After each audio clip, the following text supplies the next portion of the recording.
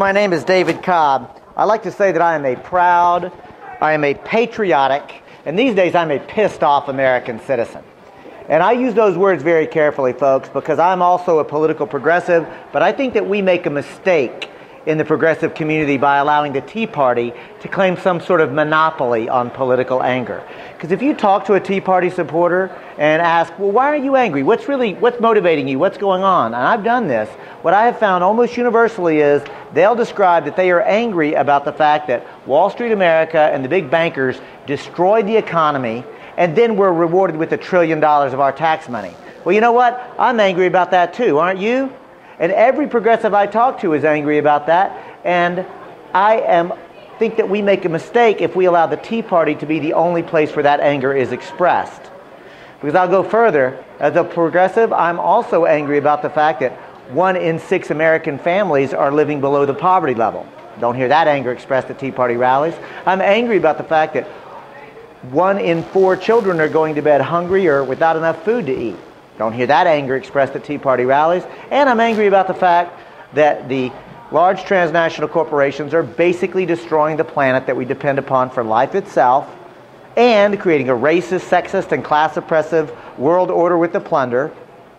And I certainly don't hear that anger expressed at Tea Party rallies. See, the point I'm making, folks, is I think that we need to get in touch with the idea of our anger, because the anger that I'm describing, I think that's a righteous anger.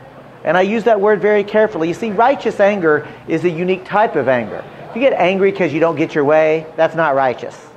Righteous anger can only exist if your anger has been provoked by unfairness, injustice, oppression.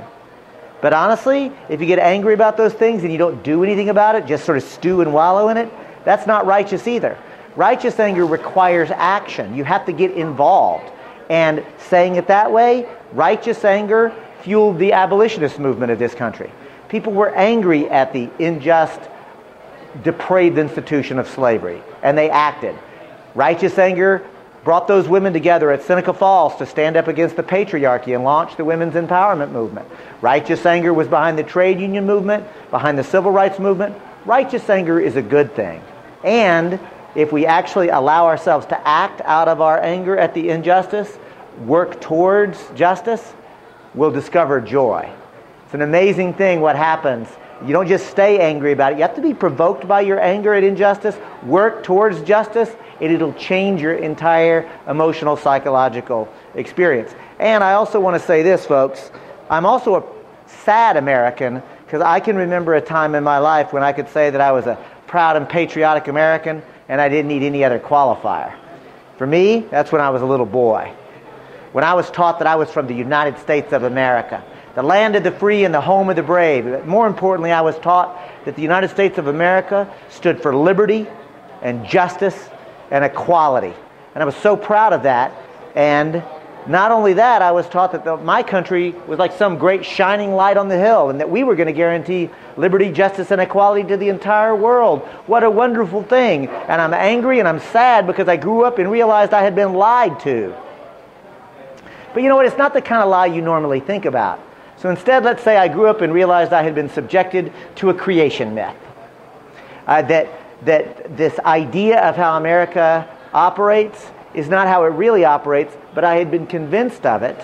And the reason that it worked on me, the reason it works on you, the reason that creation myth works is because we want to believe it. See, we want to live in liberty, justice, and equality. And I'll tell you this, folks, not only do we want it, but we deserve it. It's our birthright.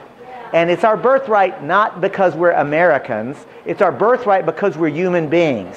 You bet American children want and deserve liberty, justice, and equality. And so do Iraqi children and Afghan children and Israeli children and Lebanese children. You know, children all across the world want and deserve these things. And so the point I'm making is that the movement that I want to be part of needs to understand that we really are a human rights movement, and that we've got a sense of solidarity with the folks who are struggling in North Africa and in the Middle East and in Latin America. There's a democracy movement happening in this country, and it's something very exciting. In order to really understand how we can shift the culture in which we live, we should acknowledge it's going to require a lot of work And it's going to require us to be really persuasive. Not to persuade people that we need to make change. The reality is that if polling data shows overwhelming majority of Americans believe we need systemic change, what we have to be persuasive about is that there is a plan, that there is something that can be done. Here at Move to Amend, I'm going to lay out what our plan is so that we can actually move forward. But I just want to point out, people already agree with us on the need to do this. We have to persuade them that it's possible. And so since we have to learn to be persuasive, I want to be clear about something. Something I knew inherently, intuitively as a trial lawyer, but now science is proving beyond a shadow of a doubt. And that's this. If you want to be persuasive, facts don't matter so much. First time I heard that, like you, Bill, the first time I heard that, I thought, oh no, I've invested a lot of time and energy in learning facts. And, I was really concerned about that because, I thought if you just learned facts and learned how to present those facts, that then you would be able to persuade other people. But what George Lakoff and other cognitive scientists have proven is really you have to understand and how to be an effective storyteller, because we understand the world through the stories we tell each other. Individual facts, we process those facts in light of whatever story we already have about how we understand the world. There's a cultural story. There's an American story. That creation myth is something that lots of people know. So here's the point I'm going to say, folks. Since we know that we have to be persuasive, since we know that at the end of the day what we're talking about is the need to persuade people, we know that stories are what animate and move people, I'm going to tell a story. I'm going to tell a story on how it came to be that not just that large transnational corporations are exercising power, I'm going to tell a story on how it came to be that large transnational corporations are ruling us. As surely as masters once ruled slaves, as surely as kings once ruled subjects, unelected and unaccountable corporate CEOs are ruling us because they are making the fundamental public policy decisions that affect all of our lives. Corporate CEOs have already decided what our transportation choices will be. Corporate CEOs have already decided the energy policy of this country. Corporate CEOs already decided what kind of health care you're going to get, or for most of us, what kind of health care we won't get, even if we need it. Corporate CEOs decide how much poison will be in the air that we are all breathing, how much poison will be in the water that we're all drinking. Hell, corporate CEOs decided whether to send this country to war. And we, the people, are left to choose between paper or plastic at the grocery store. We get to choose between Coke or Pepsi. We can have 31 flavors of ice cream or 17 different types of toothpaste. Go to any reasonably well-stocked department store here in Lansing, Michigan, walk up and down the aisles, count them. I guarantee you, at least 17. Now, I want to be clear, I think it's wonderful that there are consumer choices, but don't mistake a consumer choice with political power. You see, real political power would be participating in the decisions that affect your life and choosing from consumer choices that are presented before you. That's a kind of materialism and consumerism. Not saying that it's certainly better to have choices than not, but don't confuse a consumer choice with political power. And so since I'm going to be telling a story, I want to be very explicit. There are 4 topics that we're going to cover in this little story. The first topic is the word democracy. That word gets tossed around a lot in this country. So to make sure we've got some common ground and a shared understanding, somebody tell me what language the word democracy is from. It's from Greek. Very good. Let's break it down. Demos means the people. Kratia means rule. So literally the word democracy means the people rule. Quick pop quiz. How many folks believe we the people are ruling in the United States? Don't be shy. Look around. Look around. There's not a single hand in the air. I do this presentation all across the country. Sometimes I do an afternoon and an evening presentation. Sometimes I talk to 30, 50, 75, 100. In Traverse City, I talk to 400 people. I ask that question everywhere I go, and nobody ever raises their hand. Folks, that's a problem. But saying it another way, I say that's a good thing. What? It's not a good thing that we the people don't rule, but it is a good thing that nobody's raising their hand anymore. I think it's a good thing that we're finally being adult enough, honest enough to have a genuine conversation about the fact that notwithstanding the creation myth that we were taught about this country, an acknowledgement that there is a plutocracy, that there is a small oligarchy, that there is a small number of people making the decisions for the rest of us. And the reason it's good that we're acknowledging that is because it finally puts us in a position to figure out what to do. Because if you stay confused about how the system works, your response will always be confused. I think it's a good thing that there is an awakening now amongst the American people that there really is a small ruling elite. And that brings me to the next topic, which is the word sovereignty. Folks, honest question. If I just had the word the sovereign on the board, who or what would you think of? The sovereign, quick. King. Almost everybody, the king or queen. If I say the sovereign, that's the word that pops into your head. Because that's the story that we're kind of taught culturally. That's because the word sovereignty means the authority to rule. And 500 years ago, the king was the sovereign. The sovereign was the king. Those words were synonymous. Where, by the way, did the king claim his authority to rule? God. You don't get more legitimate.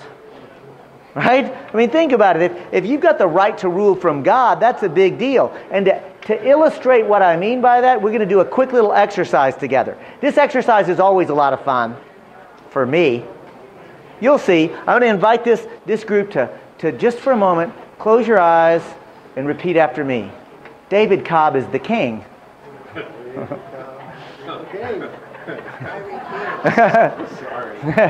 And let me try something else then. Because David is our absolute ruler. Last one. And therefore, anything David says must be obeyed without question. Okay. So, I would normally, this is when I say, okay, open your eyes. But to your credit, Lansing, nobody's eyes are closed. That's a good thing. The second thing I'll observe is you all did what every group does. As soon as you realized what I was asking you to say, not only did your eyes pop open, but y'all kind of chuckled at me. Did y'all hear there's that kind of snickering and laughing about it? Like, not only were you not going to say it, but you thought it was funny. And by the way, the reason you thought it was funny, if you ask any comedian, they'll say, like, it's not like I made some sort of witty and droll comment. I was like, oh, that's so very, very witty, David. That's so good. No. That my humor was a very base humor. If you ask a comedian, she or he will say, well, yeah, that's absurd humor. You set them up. You said something so absurd that their only reaction could be laughter. Because to say that I get to tell Roman how to live his life because who my parents are, or even better, that I get to say how all of society is going to be organized because of the divine right of kings, that's ridiculous, right? That is absurd. Of course you laughed at it.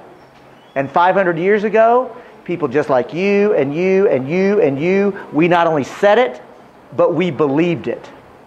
Folks, I want to stop for a moment and underscore the question of sovereignty, the question about who has the authority to rule in any given society or culture. This might be one of the most important first principles questions that a group ever makes. Look, I'm a Green Party member and I'm proud of that. But I'm also proud to say that I have worked in respectful coalition with Democrats very frequently. I've even worked with Republicans on issues where we have common ground. When it comes to the NDAA and the Patriot Act and other such issues, I've worked very closely on civil liberties issues with Republicans. I've also worked with socialists and anarchists. I've worked with moderates. I've worked with any number of people. I say that not so you'll pat me on the head. I say that so you'll appreciate what I mean when I say, in my 25 years of effort to make social change and look for opportunities to be in coalition, I've never had the privilege or the opportunity to work in coalition with a monarchist. And 500 years, that's all there was. The idea, when people tell me we can't make changes like amending the Constitution, it's too hard. I think, have you not been paying attention? The level of changes, the degree, the depth of changes that have been made in this country. The point is this, folks. If you want to make change, understand this. All it takes, look, here's reality. If enough people think that something is true, if enough people act like it's true, it's true. This is the point. Honestly, that's really all it takes. And if it is true that the United States of America is fundamentally racist, sexist, and class oppressive, and it is, then we ought to be thinking differently. We ought to be acting differently. We ought to actually start acting as if we have the power to change it, because we do. That brings me to the next topic, which is legal personhood. Please note that on the board I did not write corporate personhood. That's because the idea of legal personhood means the ability to assert rights. And in this sense, folks, I mean, if you can assert your rights under law, that's a way to think about personhood. Saying it this way, isn't it obvious that the fight over who gets to be a legal person has been one of the fundamental fights in this country? This is not a trivial matter. This is not like a legal technicality. The question of who has the ability to assert rights under our system has been one of the fundamental political, cultural fights that has had to take place in this country. It matters. And the last concept on the board right now is the corporation. Since that word is equally important, I'll ask the same question. What language is the word corporation from? It's from Latin. Let's break it down. Corpus means body. And now for extra credit, the suffix tin, it means the state of, or to have or create. So literally the word corporation in Latin translated to have or create body. And in this sense, I mean literally physical body.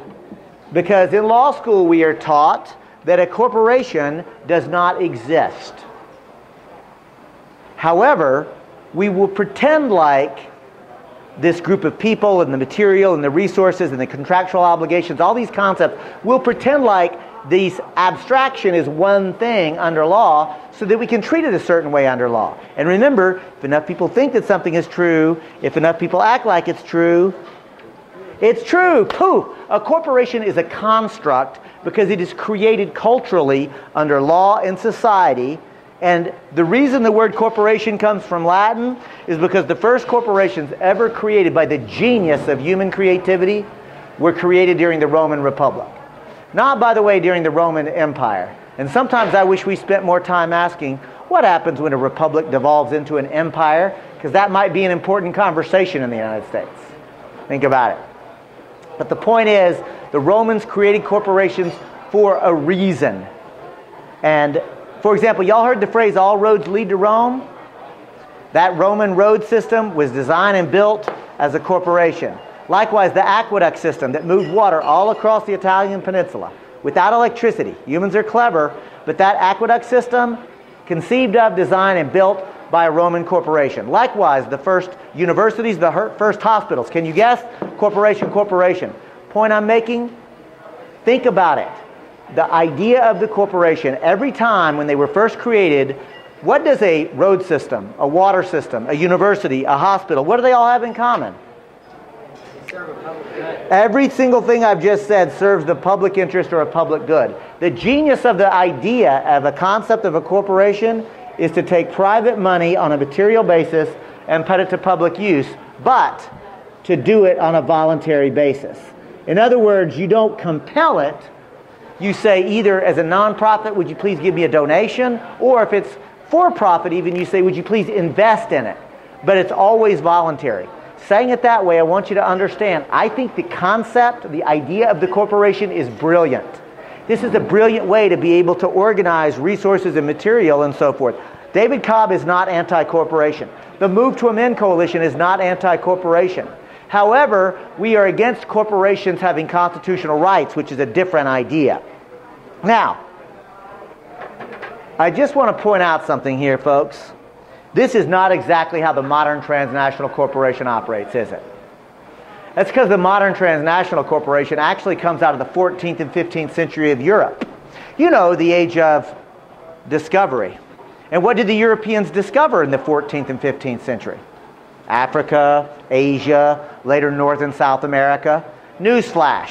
There were people living there. They weren't lost. They didn't need to be discovered.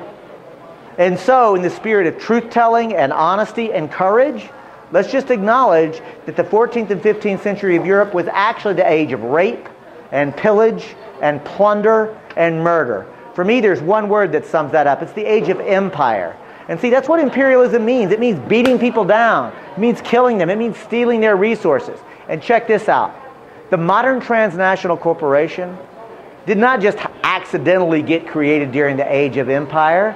The modern transnational corporation was intentionally and deliberately created as an instrument of empire.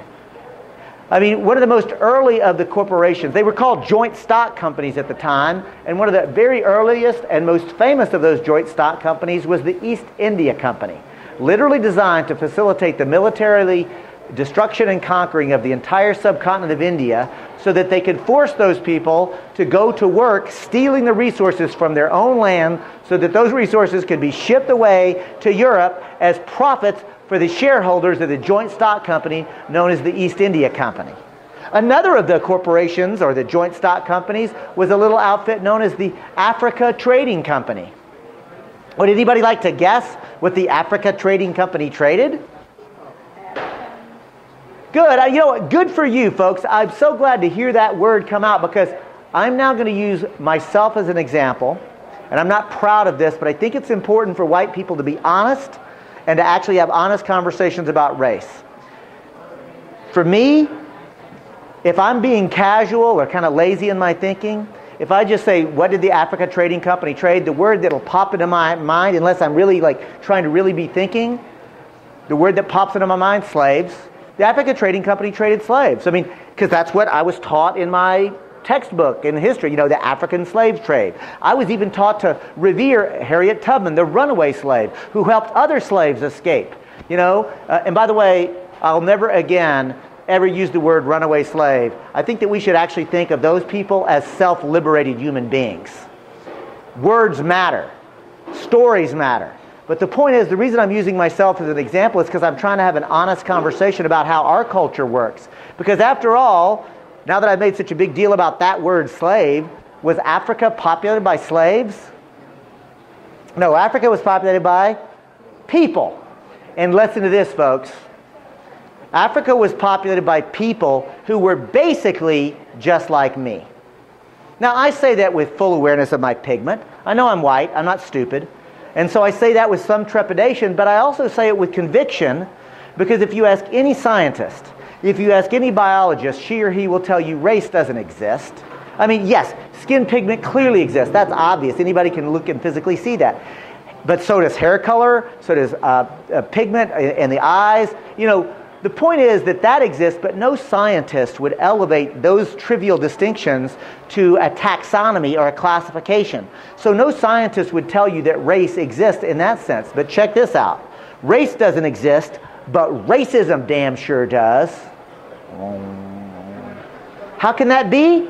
Remember, if enough people think that something is true, if enough people act like it's true, it's true. Point I'm making, race is a construct just as surely as the corporation is a construct. Social constructs matter because it's how the culture is operating, and there's a reason for it. Just like the reason for the corporation was to do certain things under Roman times, I will tell you that the reason that race got created as a construct was to justify slavery. Now, I'm not going to say that the idea of the corporations created slavery, because slavery had pre-existed that. But that slavery was different. For example, let's say that Roman and I belong to different tribes. And there's a river that separates my tribe from Roman's tribe. And my tribe goes to war against Roman's tribe. And my tribe wins this war. And by the way, what are some reasons why my tribe, what are some reasons why one tribe might win a war against another tribe? What are some reasons? Better resources. That's a good one. More people. That's a very good one. Those weapons, better weapons. Those are the three that almost every group immediately comes to. More people, more technology, better weapons, or otherwise resources. That's always the top three reasons that every group always says. But of course, I haven't given you enough information to know why my tribe wins the war against Roman's tribe. I haven't given you a background. Shall I tell you why my tribe wins the war against Roman's tribe? Because I'm telling the story. See how important stories are? Think about this, folks. It's very important that we ask ourselves, who's telling the stories that we're listening to? What are their motivations? That's very helpful if we actually dig a little deeper and think about those things. Unfortunately for you, Roman, I am telling this story. So I win the war, my tribe wins the war, I put my spear up against Roman's throat and I say, Roman, you're now my slave. Let me ask y'all something. What is the philosophical, intellectual justification for David to enslave Roman? The spear.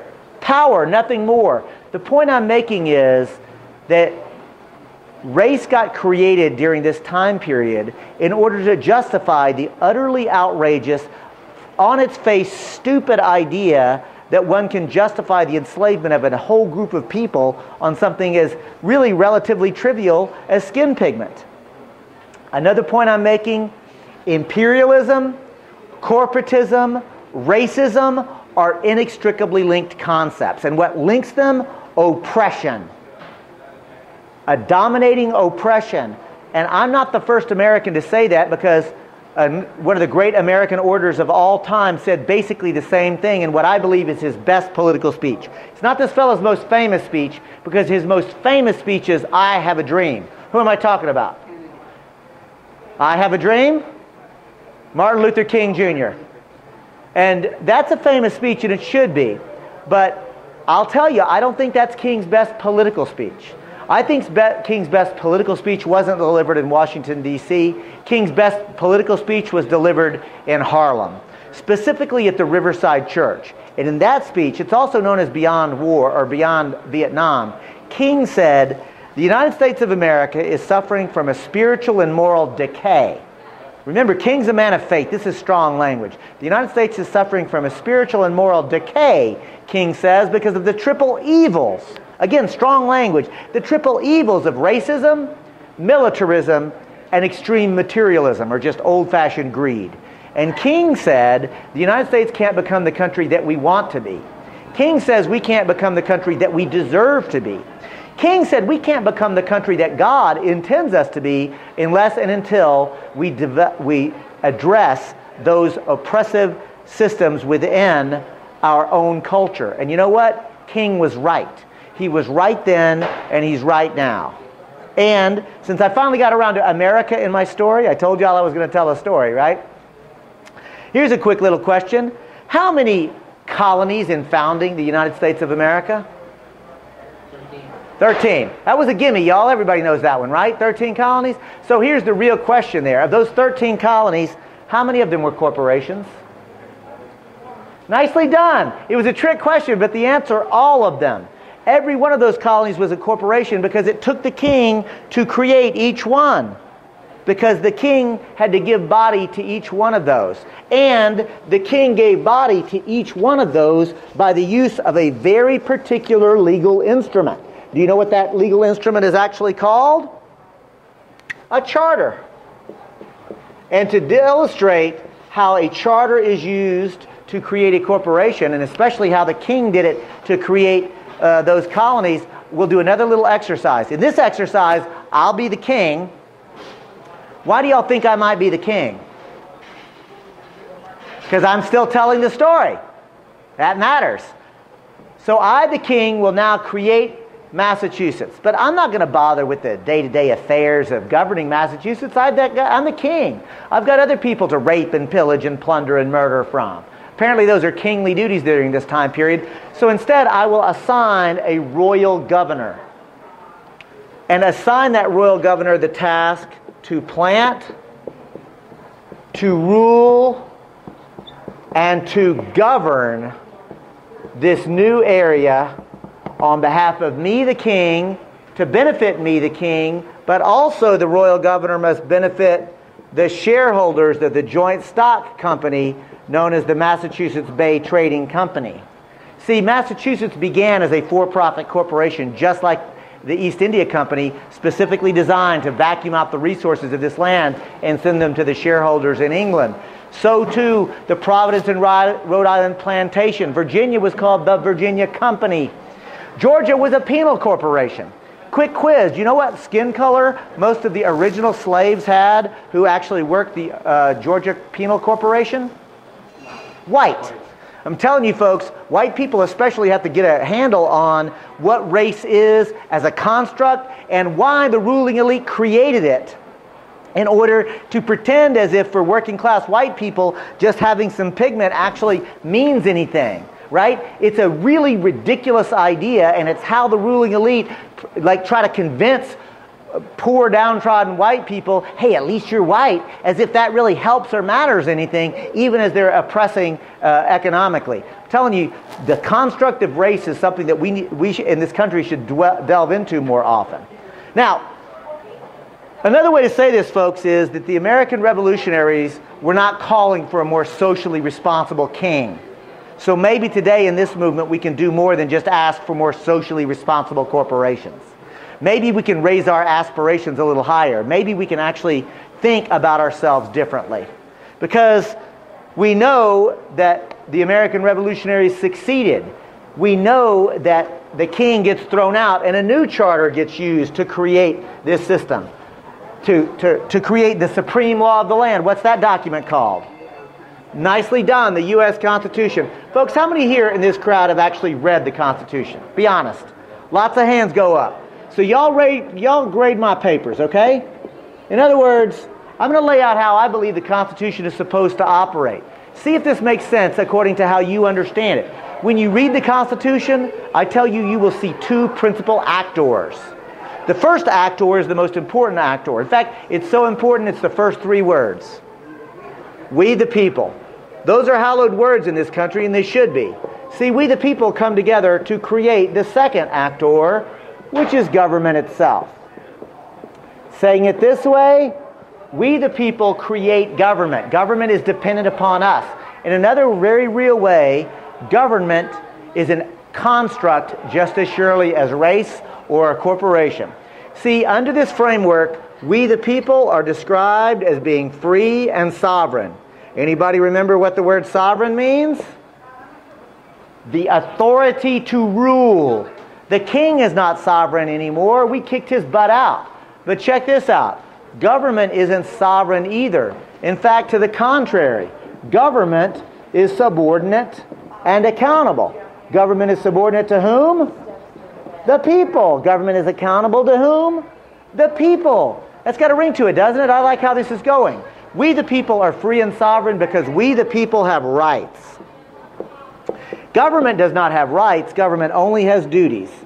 And I want to stop for a moment and really underscore, as a lawyer, to share with you, if I've got the right to do something, it means I can do it, and I don't need anybody's permission. I don't need your permission. I don't need the City of Lansing City Council's permission. I don't need the Michigan State Legislature's permission. I mean, thank goodness, given how y'all's legislature is going crazy. But I don't need the federal government's permission. Look, I'm from Texas, y'all. I don't need my mama's permission. If I have the legal right to do something, it means I can just damn well do it. And if government tries to infringe upon my rights or your rights, government's wrong, not us. See, this idea of having rights really matters. Government never has rights over the people. Government only has duties. And where do governmental duties come from?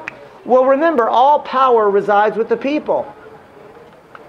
And this is a very powerful idea. You know, the people have all the power in any political jurisdiction. You know, no government is legitimate unless it has the consent of the governed within that jurisdiction. So the people of Lansing have all the political power. And so, quick pop quiz, what is the population more or less of Lansing, Michigan? How many? 100,000. Let's say it's at roughly 100,000. I'll tell you this. I will celebrate that there are more or less 100,000 people here who have all the political power. That's wonderful. I'll celebrate that. But I'll tell you this. I'm not going to go to a meeting of 100,000 people where we decide where to put stop signs. And I like political meetings. But I'm not going to that one. See the idea here, folks? Yes, the people in any jurisdiction have all the political power. But we delegate a certain amount of that power to government. We delegate some of our power, not all of it. We delegate a certain amount of power to government. How much power do we delegate to government? Only enough to perform the duties that we have already told them that they should and can do. In other words, this is what a government of limited power means. They're limited in power to perform the duties that we have already said that they would do. And how does government discharge their duties to us? Why, they write laws in the public interest. And I want to be clear, there is going to be debate on what kind of laws should be passed, and there should be. There's going to be disagreement about that. And that's okay. We should learn how to disagree with one another on particular laws, and about how certain things should operate. But the one thing that no law can ever do, no matter how much support it has otherwise, is to violate the private rights of one of the actual citizens within that jurisdiction. For example, Jim Crow segregation laws, even though they got passed, were a violation of the actual rights of people who lived there. Those laws should have been overturned. I'll go you one further, Roman. SB 1070, this Supreme Court is just dead wrong. It's violating the rights of human beings who live there. This court does not understand the constitutional framework, does not understand the democratic republic. So you look at this and I think, wow, this is brilliant. We the people are free and sovereign because we hold all the political power, but we delegate some of our power to government which will be subordinate and accountable. We will assign government some duties, and they will discharge their duties by writing laws in the public interest, but no law can ever violate the private rights of an individual citizen. I look at this and I think, this is brilliant. This is beautiful. We should try that in this country. This would work. And I'm not even joking, because before I go 1 second further, waxing poetic about how brilliant and beautiful the U.S. Constitution is, I got to have a quick time out and ask, what year does the Constitution become the supreme law of the land? Anybody know? Nice. Yep, 1789. Good job. 1789.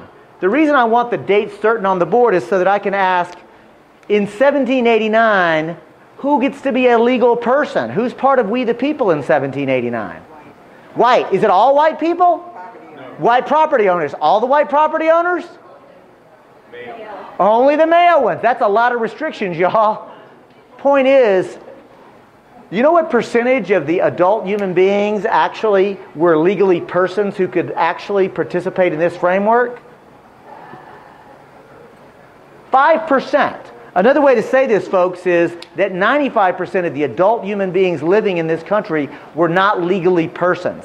Another way to think about this is the way Howard Zinn said it, which is the entire history of the United States can be seen and understood as a series of struggles by actual human beings to be defined as persons with rights protected by our Constitution. That's so important, I'm going to say it again, probably the most important way to really understand our history is as a series of struggles by different groups of human beings to actually be called legal persons with rights protected by our Constitution. Remember I said legal personhood matters? That's what I'm talking about. It really does matter. And so, if this framework is helpful, and I hope it is, it might behoove us to ask, well, where would a corporation go? I mean, after all, corporations are dominant parts of our culture. Well, to do that, let me tell you what it once took to form a corporation. First, you had to get a bill introduced in the lower house of your state government, and it had to pass by a majority. Then that bill had to go to the upper house, and it had to pass by a majority. And then the governor had to be willing to sign it. It was the functional equivalent of a law. That's how hard it was to get the privilege of limited liability. But I'm not done. Because if you were ever, when you applied, you had to prove a public need that was not being met. And if you ever did anything other than that specific thing, your corporate charter could be revoked for going beyond the authority of your limited liability. And if you were granted the privilege of limited liability, it was only granted for a specific time period, at which point it dissolved. And if you wanted the privilege of limited liability, you had to do it again. And by the way, even if you were in that limited time period, even if you were doing the limited specific thing that you were supposed to do, if you ever violated the public trust by causing harm to the body politic, your corporate charter was revoked. Point I'm making is, folks, there was a time in this country when the corporate chartering privilege was appropriately politically controlled. I'm not saying this was the land of milk and honey. Slavery existed. Patriarchy was real. Workers were oppressed. There was genocide. But what I am saying is the instrument known as the corporation was once appropriately controlled. And so now that we understand that it takes an action of state government to create a corporate charter, we know that that corporate charter can be used to hold the corporation subordinate and accountable. We know that the corporate charter describes the duties of what a corporation can do. We know that a corporate charter should only be allowed to exist if it's serving the public interest. Isn't it obvious that a corporation should go on this side of the line? Isn't that just clear? And so, folks, thanks for your patience, because here's the punchline.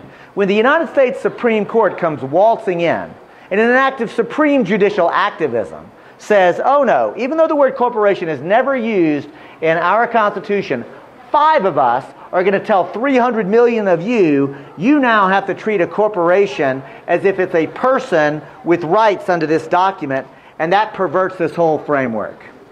See, corporate personhood is not just an illogical legal idea, which it is. Corporate personhood is not just a stupid idea, which it is. Corporate personhood is a linchpin for how the ruling elite have hijacked our government from us. They have hijacked our right to govern ourselves. And what pisses me off as a lawyer, they use the legal system to legalize the theft. They tell us no matter how hard you work for any particular law, some corporate lawyer can just come waltzing in and overturn it. And that's the point, folks.